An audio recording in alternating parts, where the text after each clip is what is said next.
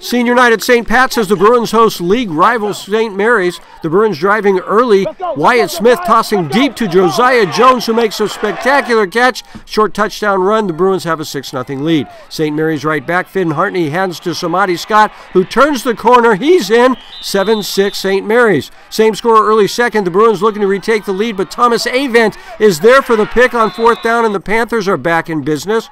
Just moments later, HARTNEY on the screen to LOGAN TANASAKI, and Logan is fast. He breaks a tackle and then no one near him as the senior races into the end zone. 81 yards, St. Mary's up 14-6. Later in the second, back come the Bruins. Smith firing over the middle to Jones, who is just short of the end zone. The Bruins punch it in from there, and it's 14-12. St. Mary's at the half. Second half starts with a bang as Kyle Gorey takes the kick, and look at the wicked stiff arm here to get free, and Gorey is gone. 71 yards for the senior and a 20-12 St. Mary's Panthers lead.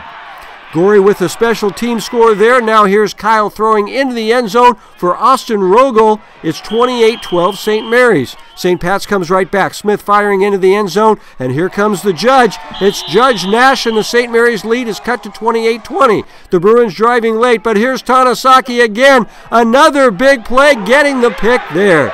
The Panthers run out the clock as Gorey gets a first down in the final seconds to clinch it as St. Mary's wins the Stone League title, staying undefeated at 10-0, undefeated and league champs, meaning a lot to Kyle Gorey. Amazing. Coming from last year with 3-7, winning league championship, I can't explain this. We dreamed about this. This is our goal at the beginning of the season, and we did it. 10-0. That's crazy.